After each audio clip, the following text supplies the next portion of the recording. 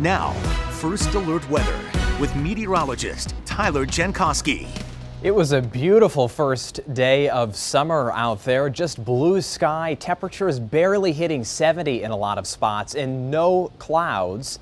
In Lyndonville, the sky is completely blue, 65 right now. Dew point of 38 means the air very dry, west wind at 9 miles per hour. Really nice evening, but when the air is dry like that and there's no clouds, it turns sort of chilly quickly, so that's just something to keep in mind if you are doing something outside tonight. 82 in Keene, 78 in Springfield, 65 right now in Saranac Lake, and 68 in Middlebury. But if we zoom out a little bit, you see these 80s down here, 83 in New York City and 83 in Scranton. Keystone State, a lot of spots in the 80s. That warmth comes in tomorrow. So it was cooler today, low 70s, but tomorrow we add about 10 degrees in a lot of spots or more. Storm tracker is a clear scan. It'll remain that way all the way through this night. There are some clouds and rain down in Ohio. This actually is the system that starts to work in for the weekend, but we still have enough space in between us and that for one more really nice day tomorrow. So not much going on tonight. 48 though, and that's in the Champlain Valleys, so we are looking at some upper 30s in the colder spots, but other than that, it's very nice. And it is a beautiful finish to the work week. Unfortunately, the showers come in just in time for the weekend, but it is definitely not a washout. I do not think it rains the whole time.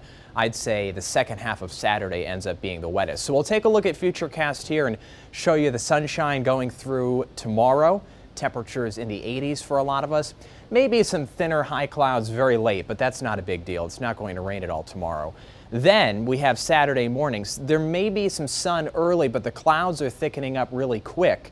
And I think that is a sign of things to come, because by Saturday, say lunchtime and beyond, there will be scattered showers out there lifting in from the south. And so it turns a little bit wetter later on. So if you really want to do something outside and you don't want to get wet, I'd say earlier is better on Saturday. And then for Sunday, it's overcast pretty much the whole day. But you see there's not much green here, so it looks decent, not very bright at all, but I don't think the coverage of the showers will be too great on Sunday. So a little bit of good news. May even be able to get a day at the beach or something like that out of Sunday. So here's the highs for tomorrow: 83 in Burlington, 79 in Lisbon, 79 in Plymouth and Grafton County.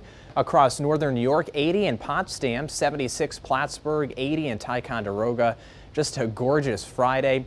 80 in Springfield and 71 down in Dover. So going forward, we have the showers later Saturday and then Sunday, but not the whole time. Only a couple on Sunday, a couple lingering for early Monday. Look at the warm up for next week, 80s to near 90 Tuesday and beyond. I think the hottest part of next week is at the end with some humidity mixed in. So not a perfect weekend, but it turns out okay. Steph?